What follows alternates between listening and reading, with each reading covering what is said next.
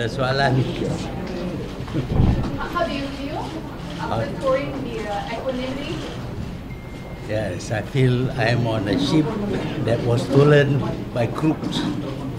It's very luxurious, but it's super luxurious. I have been on yachts before, but nothing like this. Everything is superb, and it is bought with stolen money by crooks. We'll get at the crooks. Will the public be able to see it? Well, they say that we want to sell this yacht eventually, and you have to keep the yacht in very good condition. On yachts, people don't wear shoes even, but we were given some privilege to wear shoes. But if you allow hundreds of people to come and view the yacht, then it might damage the yacht. Also, it will give a very bad impression, and buyers will not want to buy a ship that is exhibited like that. So we cannot allow the public to view the yacht, but we have taken pictures and we can show you what it is like. Vera. You've taken a video and you'll show to the public how Equanimity is like inside. I don't know about video, but I saw cameraman. Our cameraman on the boat, he's been taking pictures. They have nice lifts even up and down. For old person like me who cannot climb the stairs, we have to use the lift. Fantastic lift. You can't see the cable nicely. And the furniture is, I think, special for this boat. I've never seen furniture like that anywhere else. And the rooms are fantastic, especially the master's bedroom, where you can sleep in the bed and look at the sky. There is a real skylight. But of course, if it's too hot, you can close it. Everything that you can think of is found there. And many things that you don't think about is also there. There has been a dispute in the U.S. about U.S. involvement in the negotiations to transfer the boat from Indonesia to Malaysia. So can you explain what is the U.S.'s role in the negotiation? Well, the U.S. identified this boat as having been bought with stolen money, and purchase of the boat was a way for them to whitewash or to launder the boat. See, when you steal money, you have to put them somewhere. So in order to hide the money, they buy property, they buy ships like this. This is actually a ship, it's not a yacht. Okay? And they think that that way, the money that they have stolen is now clean. But the U.S. Department of Justice investigated, and they found that this yacht belongs to Jolo, and that the money he paid for it was stolen money from 1MDB. They have the documents on this, so they have assured us that this is Jolo's boat, and they said that if we want to keep it, we are entitled to it because this is ours, so bought with stolen Malaysian money, and when we eventually sell this boat, we are entitled to the proceeds. But Jolo claims that it belongs to him. Well, he can come and claim.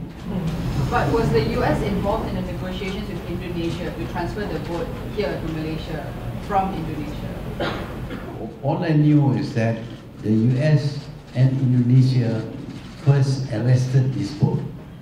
And then, of course, Jolo appealed in the Indonesian court, and the Indonesian court decided that the seizure of the boat was illegal. So the boat is still in Indonesia. If they sail out to sea, they have a right to take over the boat.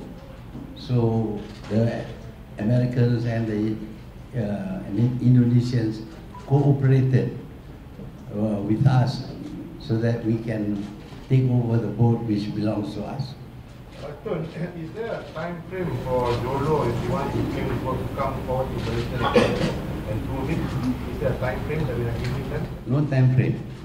We are going to sell the boat as soon as possible. Maintenance of this boat alone, just maintenance here, will cost us 2 million ringgit a month. And we want to sell it as soon as possible. You have to spend a lot of money to keep the boat in good shape, ship shape as they call it. It's not really a yacht, it is a ship, huge ship. Everything is there, gymnasium, sauna, everything that you think you should have is already there. However, they have removed the pictures, the paintings which Jolo bought. They have removed that, so we have lost that. How soon can you actually auction it off? Like you said that you want to sell it to the highest bidder. How soon can you do that? And do you think you'll be able to get a good price? It's not really an auction, although they have a bell on the ship, so you can ring the bell and people can make a bid. If you want to make a bid, you're welcome. I also offered to buy at my price, of course, but they said no. So we'll have to advertise worldwide that we have this ship here, it belongs to us, and we are going to sell the ship. All the papers will be shown to them to show that the ships belong to us and we have a right to sell the ship. So once the government has sold the ship, the money that we get, how will it be? Will it go back to the government account? How will it? What will happen to the money that we get from it? They bought the ship with money stolen from us. So now we are selling the ship to get back our stolen money. So that money is entirely ours. Anybody come forward to express their interest to buy the ship yet? Anybody have come forward to express their interest? There are rumors. We have some idea that some people are interested, but they must be very, very rich.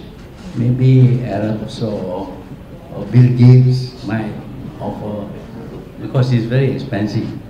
It's even very expensive to maintain.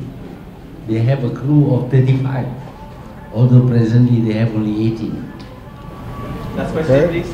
You wouldn't say that we are in violation of the existing U.S.